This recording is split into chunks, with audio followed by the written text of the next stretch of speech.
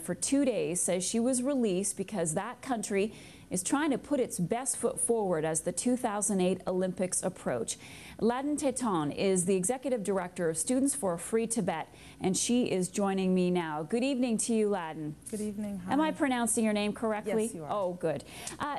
Tell us about what has happened to you the last couple of days. You went to China to make your message clear.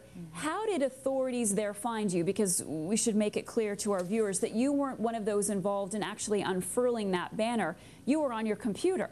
Yes, I was traveling around Beijing with a colleague from London, and I was blogging. I had a travel blog, beijingwideopen.org, and we were just moving around and I was openly expressing my opinions and looking at, China 1 year before the Games, and how they're using Tibet as a central part of their public relations strategy in order to sort of put this best image forward for the Olympic Games and legitimize their rule in Tibet. I think they found us probably because they saw the blog, or someone saw the blog, and then it was just a matter of probably 2 days before they found us at our hotel on the second morning when we were waking up, and from there they just followed us. And so eventually you were arrested.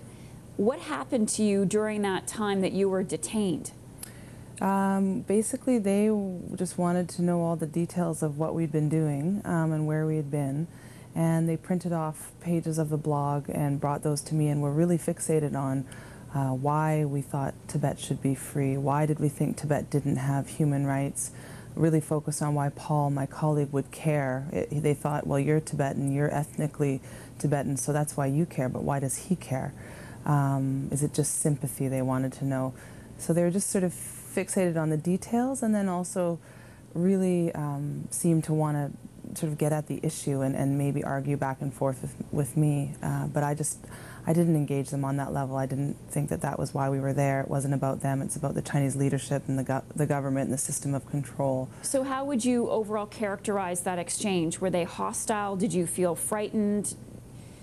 I think just being in custody in China, especially as a Tibetan, I've grown up with the stories of, our people, family, friends who've, been imprisoned and tortured, and plainclothes police in China mean something to me that kind of goes really deep and is really frightening. So that was unsettling for sure. But overall, I would say just in the exchanges with them, they were clearly frustrated and angry, and they wanted to get digs in at me. But they tried to remain sort of, keep a distance also. They didn't touch us, they didn't physically threaten us. It was clear that they, were feeling pressured or feeling watched. They actually asked me a lot about what media I talked to, and did I talk to media outside of China. So they knew all that was going on.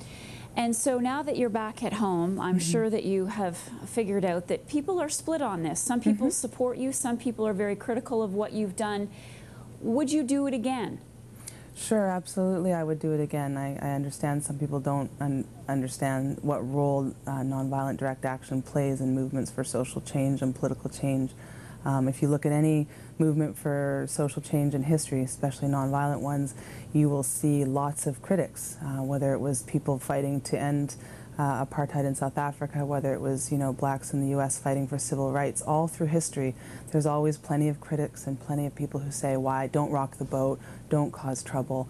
But I have to say, I know in my heart what we did was right. I know Tibetans, 6 million of them, are suffering terribly for over 50 years under China's control, and no government and no corporation, and certainly not the International Olympic Committee, has shown themselves willing to stand up and really even push the Chinese on the issue anymore because of trade and because of economics. So that leaves people like me and citizens of conscience, and I think our actions are not that extreme compared to what the Chinese are doing in Tibet. Well, we're just about out of time, Lhadon, but would you go back, or have you been told not to come back to China? I don't think I'm welcome to come back on the one level. On the other level, they were certainly saying, come back and we'll give you a tour and we'll show you the real China.